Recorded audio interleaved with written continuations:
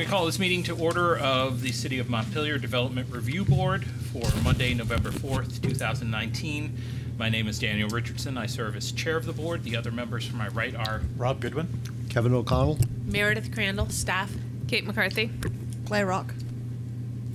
Okay, the first order of business is approval of the agenda. There is one item of business, 81 North Street, the final plan review for a two-lot subdivision. Any additions to the agenda? If not, I will take a motion to approve the agenda as printed. so moved. Motion by Kevin. Do I have a second? I'll second that. Second by Claire. All those in favor of the agenda as printed, please raise your right hand. We have our agenda. There are no comments from the chair this evening. I will cover the fact that our next meeting is canceled under other business. Well, I just did. Review and approval of the meeting minutes from October 21st, 2019. Myself, Kevin, Kate, Rob, and Michael were present, so we have just enough to form a quorum. Do I have either a motion or any, well, let me start out. Do I have any corrections to the minutes as printed? Hearing none, do I have a motion to approve the minutes? So moved. Motion by Rob. Do I have a second? Second. Second by Kate. All those in favor and eligible to vote on the minutes from October 21st, 2019, please raise your right hand. And the minutes are approved. Good. That brings us to our first item of business, which is 81 North Street. If the applicant will step forward. And what I'll have you do is I'll have you introduce yourself, and then I'm going to put you under oath for your testimony purposes. Is there anyone else here who is here to testify on this application? Okay. So please state your name for the My record. name's Iric Stauffer. I'm the owner of 81 North Street, along Okay. with Sean Folks. So Iric, My name is Iric Stauffer. I'm the owner of 81 North Street, along with Sean Folks.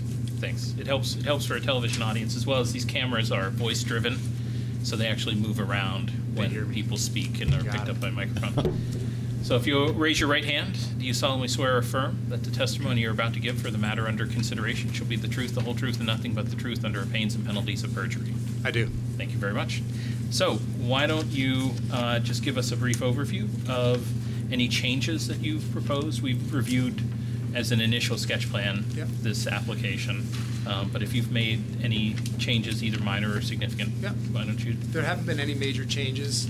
It's been surveyed, reviewed comments from the sketch plan review, and then upon receiving notes back from the final application and specifically the DPW notes that came back, I have a proposal here for the access. Okay.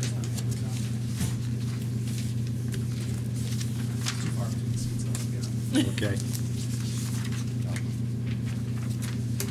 Thank you. Thank you very much. Thank you. Thank you.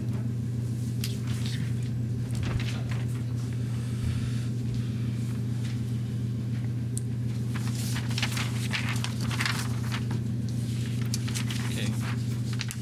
So, just so I understand, what you're proposing here is shared access? It's a single curb cut, but no easements involved between the two parcels. So there'd be one curb cut, basically from the property line onto lot one. There'd be 12 feet of access, and then from the property line, 12 feet of access onto lot two. Okay. And that looks like that would involve narrowing the existing curb cut. Correct. So the current curb cut for lot one is about 19, 20 feet wide, depending on exactly how you want to measure. And a lot of that is really the sweep on the right-hand side of how people have driven over it for the last number of years. So in the red line indicates there the 7 feet that would kind of be infilled to close that up to the recommended 12 feet. And there is curbing that's there. It's asphalt curbing. I think on the back side there's an image that shows my tape measure next to the curbing. It's only a couple inches high right there. So I spoke with Kurt about what it would entail for me to do that curbing. He gave me a drawing of what it should look like, and it seems pretty straightforward to fill in that curbing and then infill behind it, put some grass there to narrow up that opening. So you'd build up at the asphalt curb along that 7 foot. Correct. Okay. Yeah, we'd build up curb and then infill behind it to grass that in to Okay, so just so I understand, the otherwise, apart from closing off and narrowing the curb cut, Yeah. the driveway on lot 1 would stay the same. Correct. But then the driveway for lot 2 would take that same, the new 12-foot curb cut and would go in whatever direction it would. Yeah, there's really only one direction it could go. Okay. But yes, it would basically parallel. It could almost immediately start to peel off, but it would, start at the same point. So I just realized that staff down in the office did not pull up the actual potential site plan in here for you that was in a larger print. So I'm Okay. going to go downstairs and grab that. Okay. Because I didn't realize that I could make it in.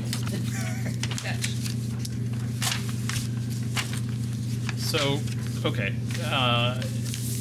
And I presume the updated site plan will, It shows Specify that drawn. It shows with- that drawn right on there, Okay. as well as setbacks and everything else. you can imagine our confusion not Yeah, having that. got it, yeah.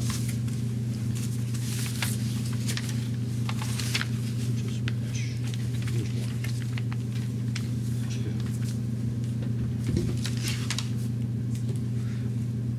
But just so I'm on, this is somewhat of a different beast than what we've dealt with before, in the sense that they're both driveway. I mean, they're separate driveways. They're just abutting against really each other, as close. opposed to Yeah. a shared driveway. But Correct. In between, is there likely to be any room for either like a hedge or some other type of visual blocker? That is shown in the site plan, which you're going to see momentarily. Okay. And when I'd spoken with DPW, what they had thought would be smart was that didn't start right out at the road, but started back X number of feet so that the person on the uphill side, lot 2, could see up and down the road and vice versa. So the person on lot 1 could see up the hill and vice versa down the hill. So yes, not immediately at the curb though. That Okay. would start 10, Right. 12, 18 feet back.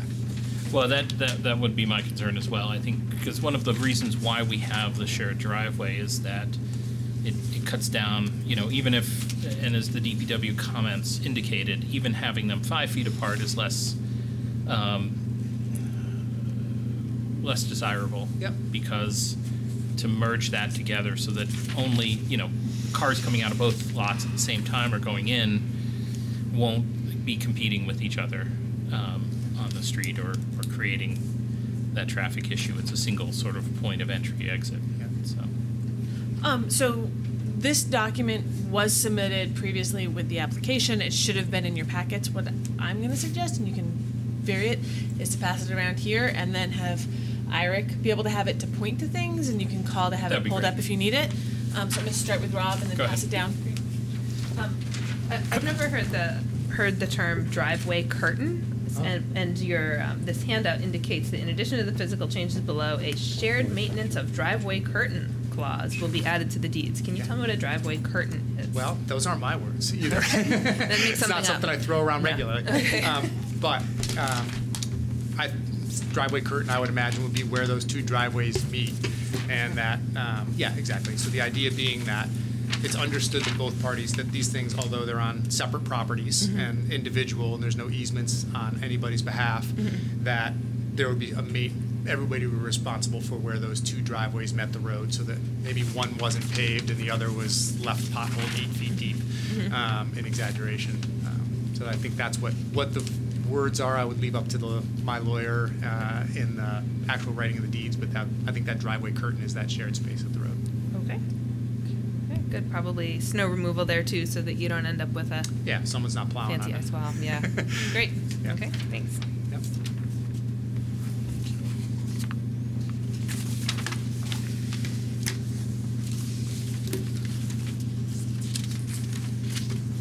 Waiting to see. Rob, you had did you have a question about the Yeah, one of the drawings? Go ahead. yeah. I think just a small revision to the plat before you go to the Mylar, and that Okay. the missing a dimension on the proposed lot line. Okay. Thank you, Rob, because I missed that when I reviewed it when it came in. Yeah, and then I guess one other thing, and I'm a little unsure about this. I don't even know if we're required to show setback lines on the plat, but it does appear that the setback on the existing house lot per a corner lot should be a side yard at 5 feet. Yeah. Yep. Nope, that's right. I can talk to Richard Bell to make Richard sure Bell. he understands it as well if you want, Eric. Right. Because yes, this right now he said it as it looks like the rear instead of the side. Yeah. Thank you. Yeah, I was actually going to make that same point. I saw that same thing. You understand what we're talking about, which on lot 1, Yep.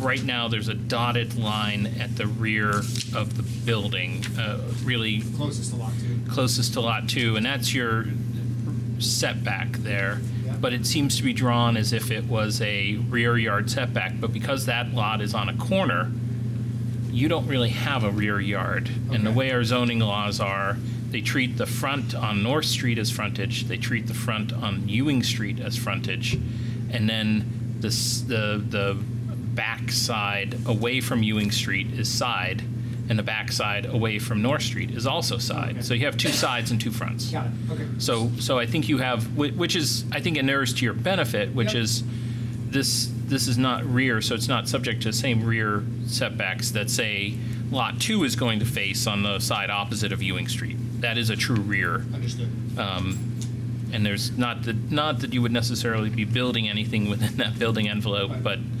it should reflect that reality. Yep. So that dashed line should move half again towards the boundary. Right. It should look more like the one that's along. Yep. Understood. I can mention that to Richard. Excellent. And And you're what? saying he's missing the dimension on the line, the actual lot division line. Right. Yeah. And so, just looking at this, sorry, let me pass this along to Kate. Reference it, right? No, well, it looks as if on your map there is those little green balls would be the hedgerow. Hedgerow or fencing, Between the two whatever. Yep. properties where the driveways have split as Yep. sort of a privacy, presumably so that the people on your lot 1 aren't staring immediately into the dining room of the people on lot 2. Vice versa. Yep. We'll come back to the landscaping. Are there any other questions? And I realize Claire hasn't had a chance to look at the drawing as well. But are there any other questions about the driveway? I think that's pretty straightforward. I think so.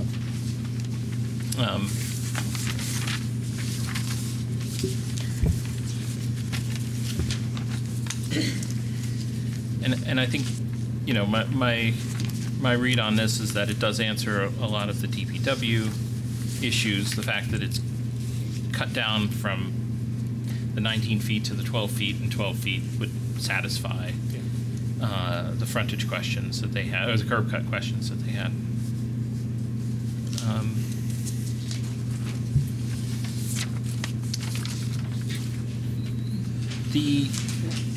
There's no, or is there any proposal as to what you're planning on building on lot 2? There's not. Okay. It's frankly, I'm not sure whether I'm going to hang on to it or I'm going to sell that. So it's a little bit. Okay. That's open But you'd be looking to keep all options open with at what this you would point. put. Yeah. Yeah. And I will note that according to the staff notes that, you know, there is a possibility that could be up to 3 dwelling units developed there. And that's an option you would like to have available. Is that correct? I think, yeah, from my perspective, absolutely. I think And that at least the staff's take on this is that 3 additional units would not cause undue adverse effect on traffic in the area. I would agree with that. I mean, it's a.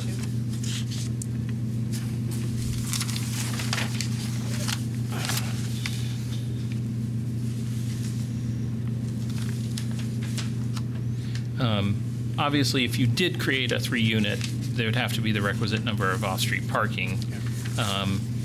Particularly in a residential neighborhood like this, Ewing Street, I don't know how wide it is formally, if it's 3 rods or less, but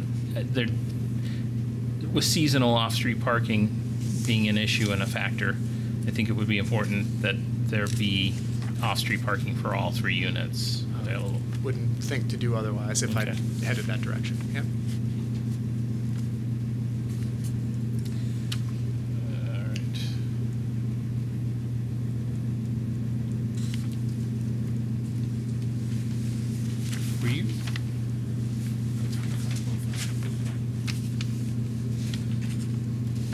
progress from the board to confirm?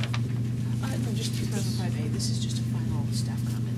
Okay. So it's not 350.5B, but you still have to confirm 350.5A Right. just to make sure that. Yeah. So we just have to, and I think we've largely done that. So under 3505A, which talks about,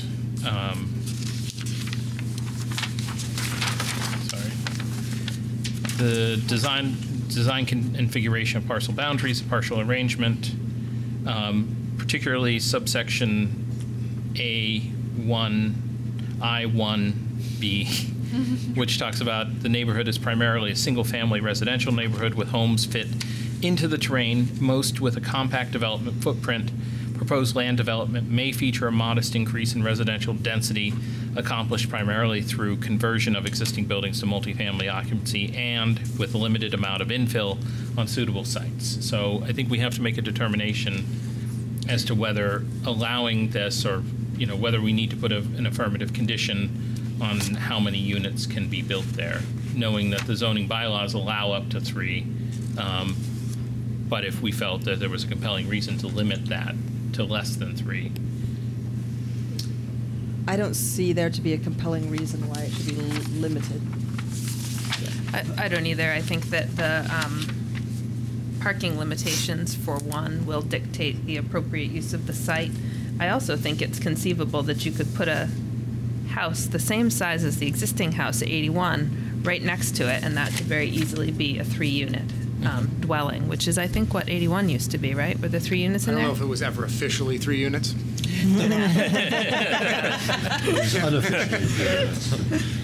Informal 3. Yeah.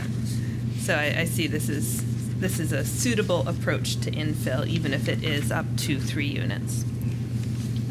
And I'm not proposing up to as a limit that this board would place. Right. No, I would agree. I mean, I'd see no need to limit what the zoning allows.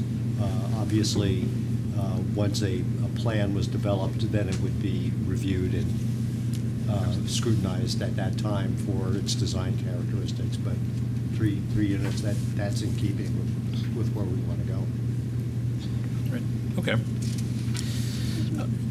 So the next issue is about the utilities, and could you explain? You've had some conversations with GMP as to what they can offer. Yes. For utilities at the site. Yep. So what they suggested, I spoke with Lauren Kelly, who's the representative for GMP for development for this area, and her suggestion was there's a power pole that's at the corner of that lot and the one that's just up Ewing Street from current 81 North. And there's a guy pole that is along that boundary that's about halfway back the property line, which shows up on the survey. What she suggested was replacing at GMP's cost the pole at the street, running power overhead to the pole that is along halfway back that lot line, and then either going underground or overhead from that point. Her logic was basically there's already a pole there, there's already a guy wire there, neither of those go away no matter what. So you might as well run the power overhead along that existing power corridor, and then the difference between them dropping down and going underground, the house most likely based on the shape and size of the lot is going to be very close to that phone pole. And so that you're not really creating any visual or other impact by just doing an aerial drop to the house from that point.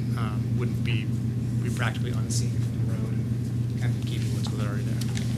So that was her feedback on it. Was there any? Did she discuss any of the price differentials? She was running through numbers pretty quickly, and it was a pretty quick phone conversation. But yeah, she thought that the price differential between the two would be over $2,000.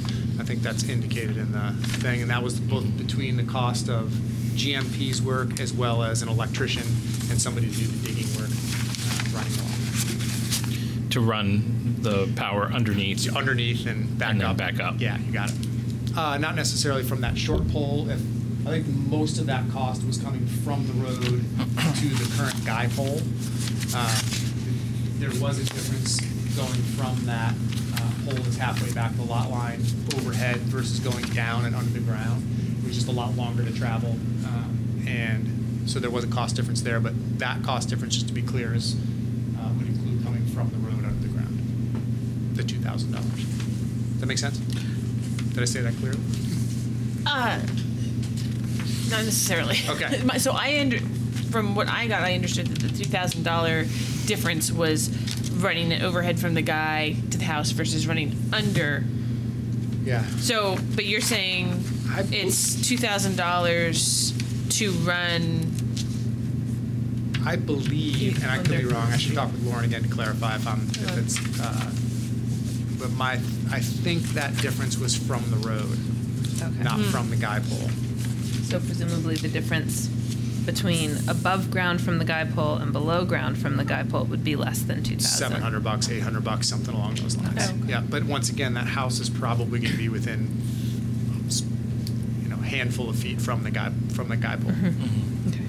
So the main difference between running the power underground or aerial from the guy pole itself isn't really an economic, it's more of a practical. I mean, dollars are dollars. So $700 Right. or $800, whatever that difference is. Sure. But yes, that's not from the guy pole wasn't a huge consideration. I mean, that's, economically. if we were to put that condition on, that's not the financial breaker that, say, $2,000 would represent potential greater hardship. No, I don't think economically. No, from a practical perspective, Right. it's just a lot simpler and more straightforward to do it with. No, I understand that. I just want to make sure that we as a board understand the two drivers for Yep, those, because sure. I think there's two decisions there. One is, do we require the utilities to run from the pole at the street, or do we, and if not, then do we require the utilities from the guy wire to run underground and then back up, or just simply an aerial drop over? And can I just step in briefly, just as a Please do. reminder, in case you didn't read this really carefully, that the standard that we're weighing this by has changed since the sketch plan. That it's not just a physical condition issue, but that you can also opt to not have utilities located underground where the subdivision is in a section of street with existing above-ground utilities and burial would not be practicable. Right. So it's a new standard. That's new language? That's Yep. new language that took effect October 16th. So that's new language, and I just wanted to make sure that we kept No, that in mind. I think that's a very good reminder. And I think that's where I was going with this as well, because I think they're two different decisions. And given the practicable language in the newly revised statute, that certainly indicates that we should be looking at practical considerations, not just simply running underground because we have to or want to, but what's most practical. Any other questions on the utilities, or? Okay. All right.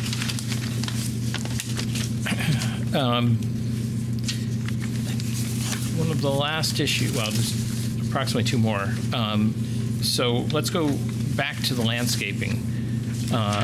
Just so I understand the nature of the lot as it sits today, there doesn't appear, at least in the photographs, to be a lot of trees or shrubs on the lot. It looks like lawn, open. Yep. You're proposing to add shrubs. Any particular size, style, conifers? I hadn't gone that deep, mostly because that lot hasn't really, whether it's going to be somebody's single-family home or somebody develops it, me or someone else, as a 3-unit place, and I think there's enough gray area there as to what's going to happen with it. I wasn't going to propose a specific shrub or size or spacing. Right. I think that would maybe more come with application for the whatever gets built there down the road, the specifics thereof. I can see having some flexibility. At the same time, I mean, I think it's really important, given the proximity of these houses, that there be some type of vegetative shrub there. And I mean, I think you see that as well with your plans to put it in there. Yeah. And while I don't necessarily want to lock your hands on that, because obviously it changes where you're putting the shrub, where you're putting the building, would you be amenable to some requirement when Lot 2 is developed that it includes some type of screening hedge between the buildings, on lots 1 and 2. Yeah, I mean, I think that's what's in the plan. I don't know if the screening hedge means a specific thing or not. Yeah. But. Well, I'm that's- thinking, you know, I mean, at least part of this is to clarify that when so you have those little green balls, and I understand they're just representative, but I mean, there's a big difference between, say, a bunch of spirea that, it's never going to get above 3 feet, Sure. and something that's going to provide a little bit taller screening, like a cedar hedge or something like that. Not saying that we want to commit you to, you must plant a cedar hedge or you must plant, something. But I do think that and if I'm understanding correctly, you're looking to plant some sort of privacy screening hedge between or plantings that would create that buffer. Yeah. I think that's nicer than a fence, but either thing is, I think. I'd honestly like to leave it flexible because a fence may ultimately be preferred by both property owners and may factor in more smoothly to any overall landscaping plan. So I wouldn't want to tie the hands of anyone into the future. We do have a staff suggestion similar to what we've done with other subdivision approvals, where we say that we would require a landscaping plan be included in the subsequent zoning permit application that meets the requirements of section 3506.f.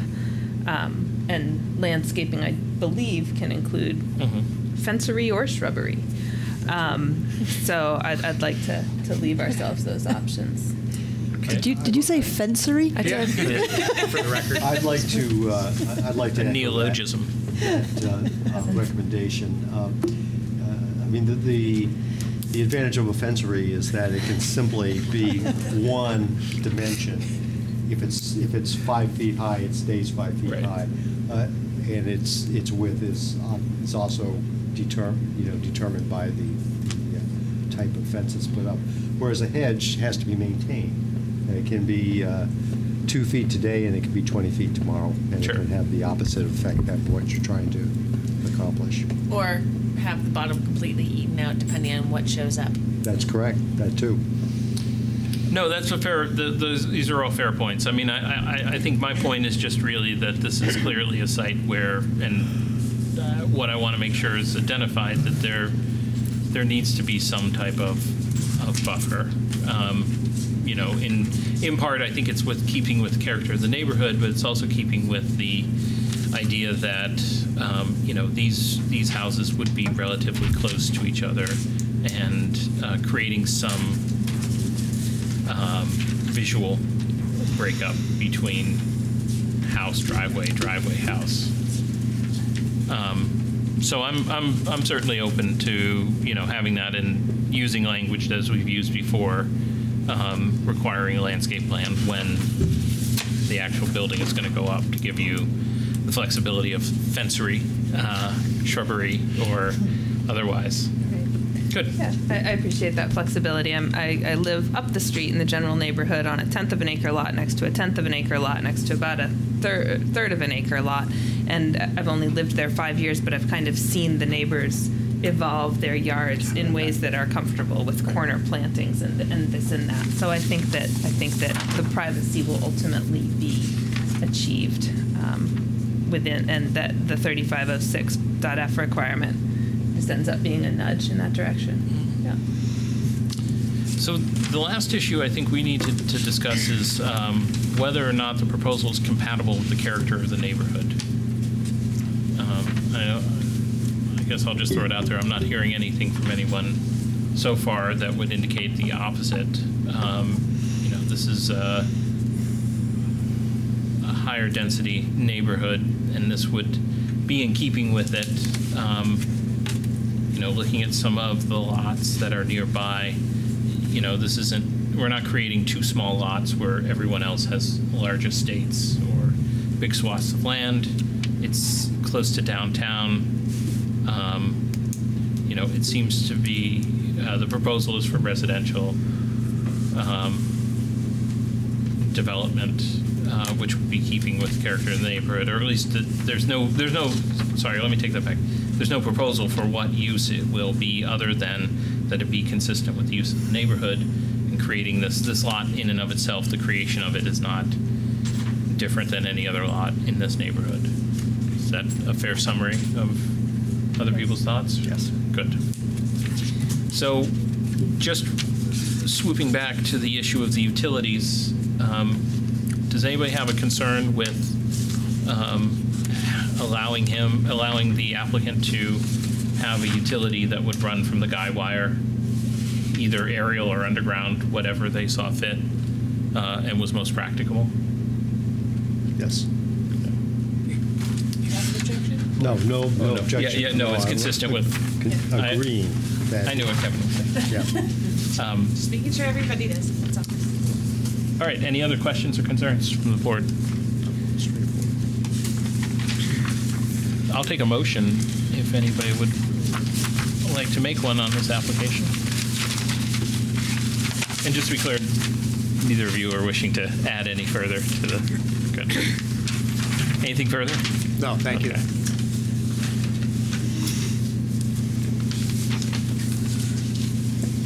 Mr. Chair, I move approval of final subdivision review at 81 North Street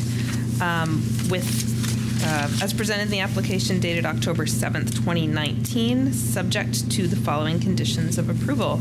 As we've just discussed, any application for a zoning permit for further development of Lot 2 shall include a landscaping and screening proposal meeting the requirements of Section 3506.f.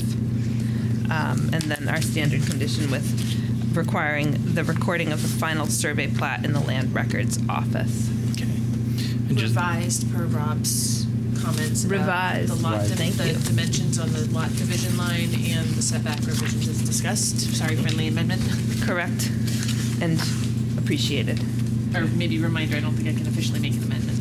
Okay, so I will add with that reminder the adjustment to the plat as suggested by Rob, which involves the turning the rear setback of Lot 1 into a turning the side setback of Lot 1 into a rear setback. Other- Nope. Turning the rear Priority setback, making it 5 feet. There you go. And labeling the length of the boundary line between the lots 1 and lots 2 that are created by this subdivision. motion by Kate. Do I have a second? You do. Second by Kevin. Any further discussion? I'll simply add, just for point of clarification, we're understanding that this would allow the utilities to run either above or underground as the applicant has requested. Yes, thank you. Good. I had a question about what other utilities would have to be depicted on the plat. The utilities don't have to be on the plat. They were Okay. just on the potential site plan. Gotcha. Right. All right, any further discussion? Hearing none, all those in favor of the motion, please raise your right hand. You have your subdivision review, subject to our final written decision that will be issued soon.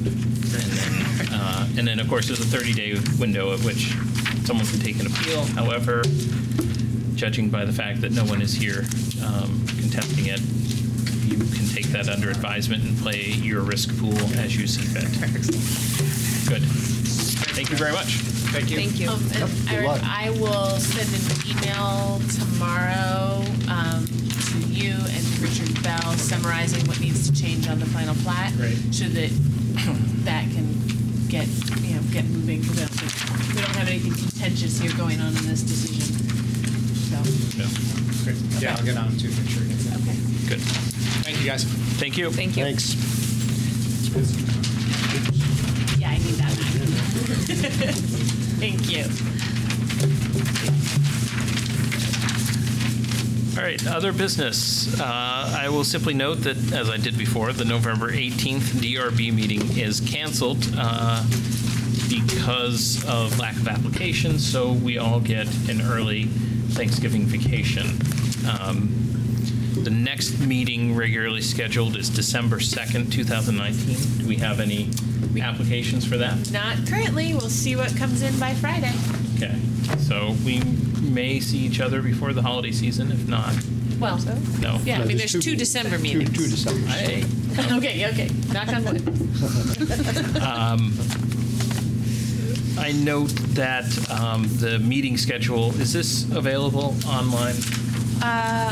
You know what? I don't even know if that's on the website. I bet it is. If not, I will make sure it is. It I'll make has sure. been in the past. I haven't looked recently. Yeah, I don't know if Audra Yeah, got this up there yet, but I'll check. Yeah. Sometimes, and they have a more advanced calendar system now, so it may be buried within this. However, I just note for everyone that we have the our upcoming 2020 DRB schedule, which shows the various days that we'll be meeting on Mondays, or the days because of holidays that we'll have to meet on Tuesdays, which are only 3 next year. Yeah. And I think this is also particularly useful because it shows the application deadline and the date that the meeting needs to be Yeah. warned publicly in relation to the design review committee and our meetings. So that could be interesting to anyone who's just trying to follow the process. So having this whole PDF up there somewhere would be grand. Yeah, I think in past, Audra hasn't necessarily wanted all of that up there, but yes, we can put it up there. I mean, we always have it in the office if anybody asks as well. But Yeah. Yeah, it's we good are process trying to we're in a process of making edits to all the committee websites and the planning department website to make things more applicant friendly and more informational and a little more got some plans for some frequently asked questions pages and things along those lines, and more, potentially even some videos when it comes to design review, things like that. Great. And I think I this will would be a add nice this to the compliment mix. to that for the applicants Yep. and for anyone else who's Agreed. interested. Yeah, thank you. Anything else? Any further business? All right, I will take a motion to adjourn. So moved. Motion by Rob. Do I have a second? Second. Second by Kevin. All those in favor of adjourning, please raise your right hand. And we are adjourned. Thank you all very much for participating.